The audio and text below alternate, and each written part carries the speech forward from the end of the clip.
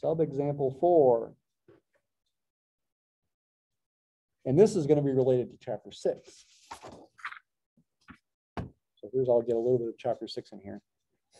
So maybe I will also assign a problem or two from chapter 6. We'll see what I can find. Let S be the sum of U1 and U2.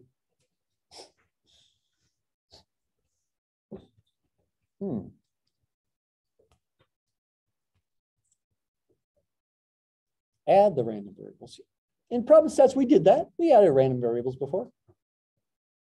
You might even remember we can find the moment generating functions when they're independent pretty easily.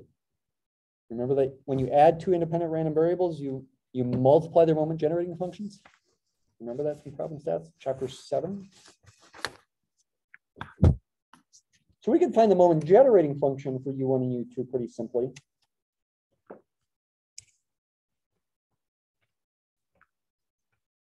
Let me go ahead and find it here.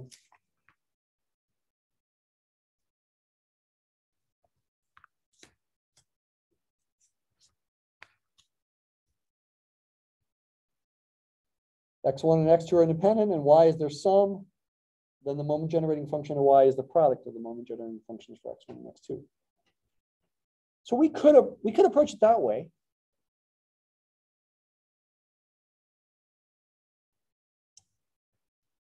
I think I'm not going to, because actually, if I do, we'll see a moment generating function that will not match the table in chapter 4.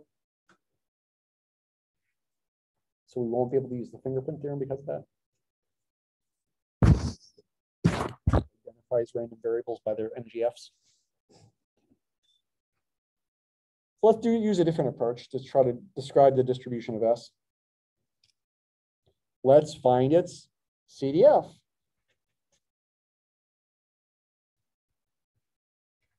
Capital F sub capital S of little s is the probability that capital S, maybe for the capital S, I should do that. I won't bother except right there, but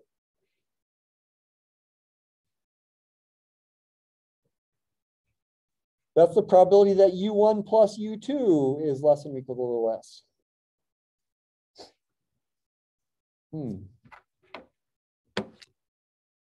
Are we trying the same technique as before? I'd need to isolate U1 on one side, but then I have a U2 on the other side. And if I had tried isolating U2, then I'd have U1.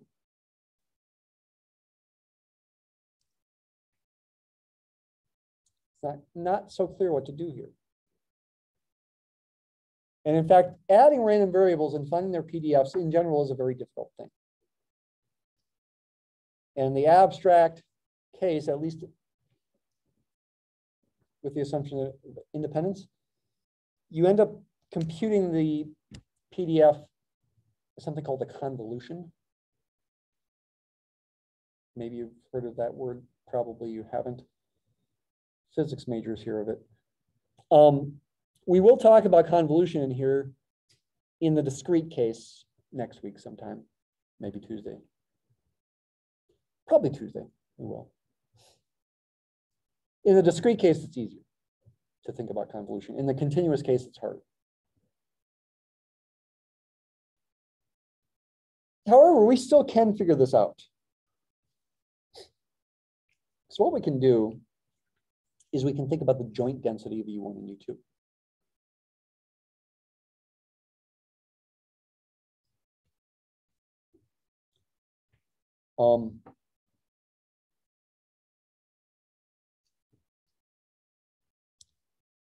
The joint density of the bivariate random variable U1 comma U2 as a point or a vector by independence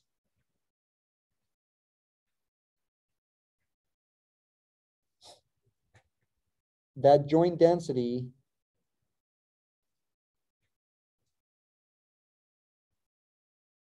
would be the product of the joint densities of U1 and U2, of the densities of U1 and U2 individually. Now those densities are the same because U1 and U2 are both uniform 0, 1. So they both equal 1 when they are in the domain where they are positive, and they're 0 elsewhere. 1 times 1 is 1.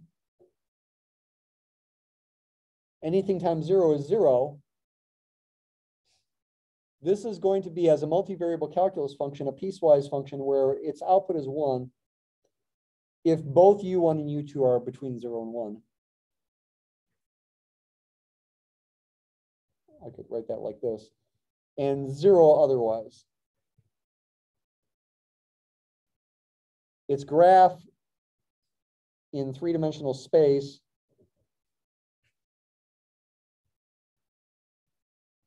is going to be a horizontal plane above the square where u1 and u2 are both between -1 and 1. There's the graph right there, above the u1, u2 plane. The bigger plane is like that, and the square where u1 and u2 are both between 0 and 1 is like this, and the graph has a value of 1 up there. The volume underneath that graph is 1. It's a cube. It is a PDF. That's what I'm trying to say.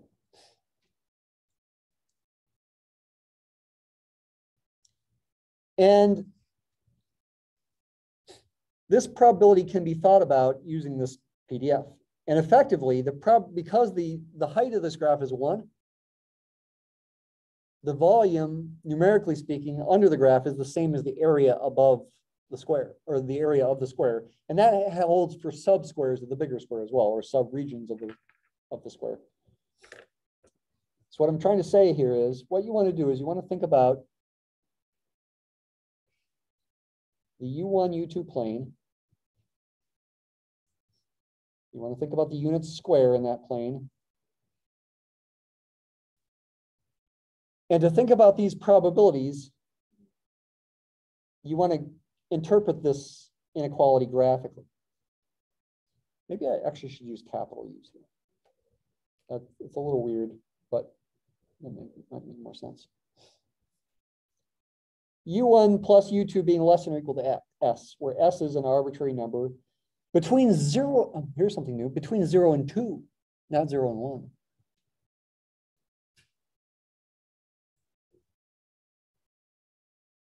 Right? Because if u1 and u2 are both really, really close to 1, then their sum is really, really close to 2. And I can make it arbitrarily close to 2 by making u1 and u2 sufficiently close to 1.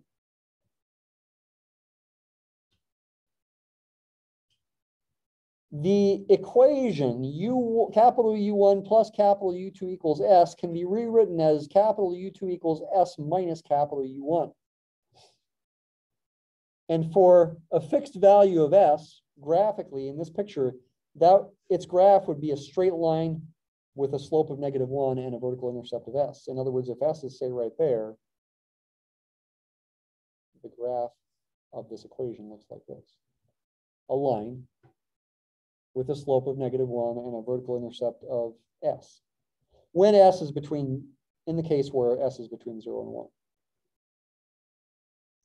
In the case where S is between 1 and 2, it's the same equation, but now the graph looks like this, and I'm only going to boldface the one that's in the rectangle, the square here. That's what the graph of this equation looks like when S is between 1 and 2.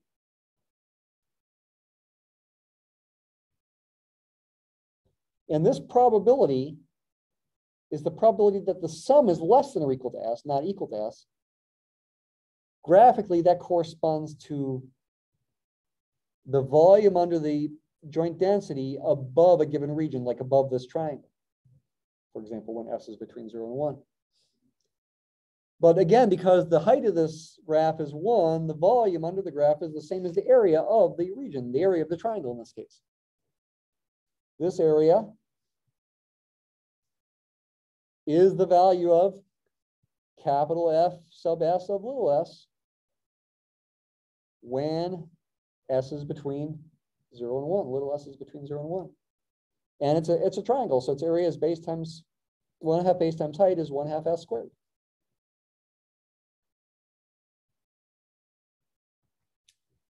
When S is between 1 and 2, then we think about the area that's still in this square that's under this other graph. But I got to stay in the square still. So it's the area of not a triangle anymore. A region like this that I could break up into a rectangle, another rectangle, and a triangle, but it's probably easiest to think of it as the area of the entire square minus, or subtracted from 1. Yeah, 1 minus, I meant to say 1 minus the area of this triangle. Up here. Calculate this as 1 minus that area. It's a little tricky. You got to figure out what the coordinates of these points are.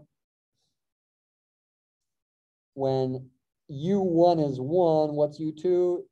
Plug into that formula, you get S minus 1. The coordinates of this point are 1 comma S minus 1, that point right there. And the coordinates of this point by symmetry are S minus 1 comma 1.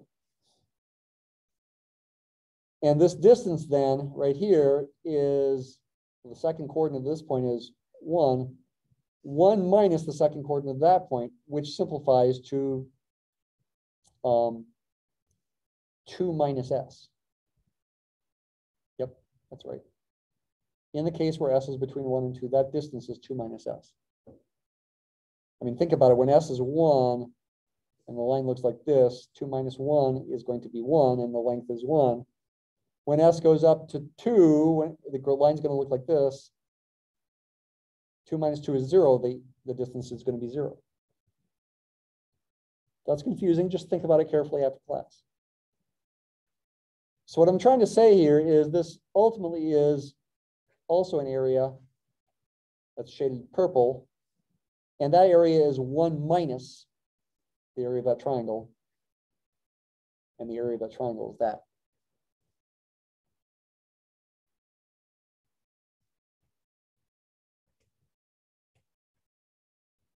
Simplify.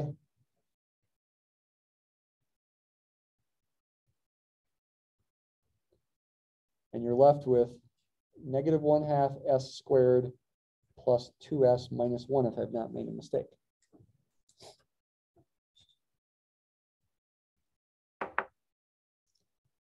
And this, if you factor out a negative 1/2, I believe might be factorable, maybe.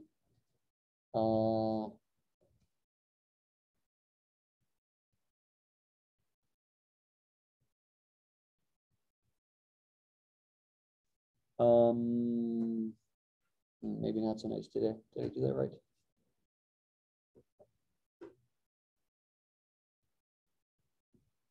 I was thinking that might be a perfect square, but it's not. I don't know if I maybe made a mistake here. Anybody see any mistakes?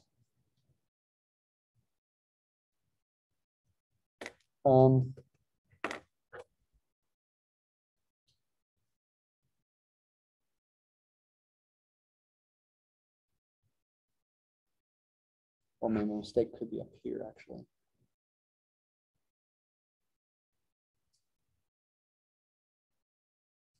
Looks all right. I don't see a mistake.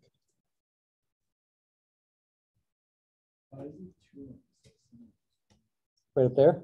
Is that what you mean? Yeah. I'm subtracting the second coordinates. The second coordinate to this point is 1. The second coordinate to this point is S minus 1. 1 minus S minus 1 simplifies to 2 minus S.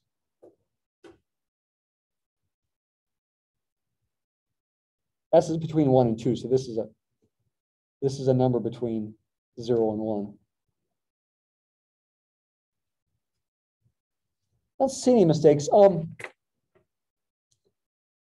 If I graph this CDF, this proposed CDF, it's a piecewise function ultimately. Do the pieces match up at S equals 1?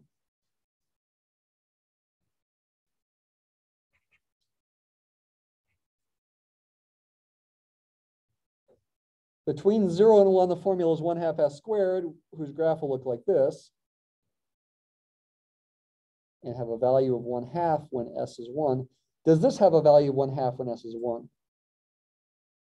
It does, actually. Plug in 1 there. You get negative 1/2 plus 2 minus 1. 2 minus 1 is 1. 1 minus 1/2 is 1/2. And its graph is an upside down parabola, negative coefficient there. Is its value at 2 equal to 1? Let's check that. Negative, we have to plug in s equals 2. 2 squared is 4 times negative 1/2 is negative 2. Plus 4 is positive 2 minus 1 is 1. Yeah, it is correct. It's a continuous function. It looks like this. And the PDF would be a piecewise function as well. Differentiate this piecewise, you're going to get, in the first case, the derivative of 1/2 s squared is going to be s. And the derivative of this thing is going to be ultimately negative s plus 2.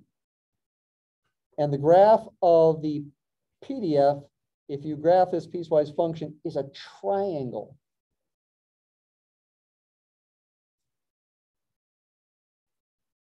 That's the graph of the PDF. Hey, how do I really relate this to chapter 6? This is my last comment. I added these two random variables there. If I just divided them by 2, that would be taking their mean. I could call it x bar, sample mean. I didn't divide by 2. I could have.